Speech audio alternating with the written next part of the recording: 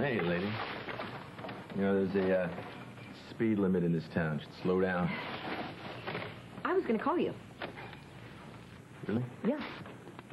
I was going to call you, Max. Well, Oh, okay. Well, it's about that perpetrator. Remember the perpetrator who duct taped our hands, tied us in the warehouse, that whole little incident? You know anything about that guy? Cupid, you mean? Cupid. I call him Cupid. No, I didn't find anything. But if I did find him, I'd send him a thank you card. Because, you know, well, being tied up with you all night long, cheek to cheek, that's my idea of a good evening. Are you done yet?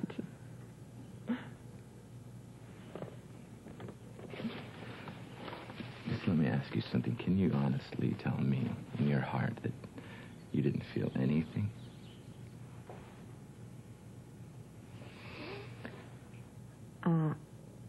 I filed a report about the incident, and I'm staying on this, Arturo, okay? Good.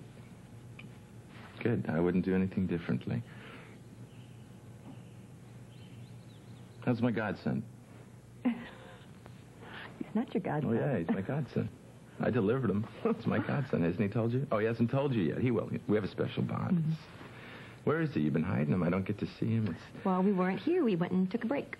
Oh, that's nice. You and Jude. And Zach. Right. And Rick. That's romantic. It wasn't. It wasn't at all, actually. Not at all. Because all these people ended up showing up. My father and my brother and Holly and all these people. Yeah, it's Springfield for you. Together they can't have a single thought. Well, you want to, because if it had been me, I would have taken you someplace really romantic. You know. Well, can you honestly say that you didn't feel anything at all? Anything?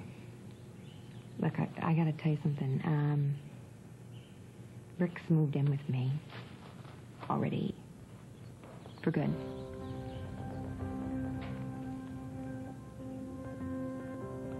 Well, congratulations. Congratulations. I'm really happy for you.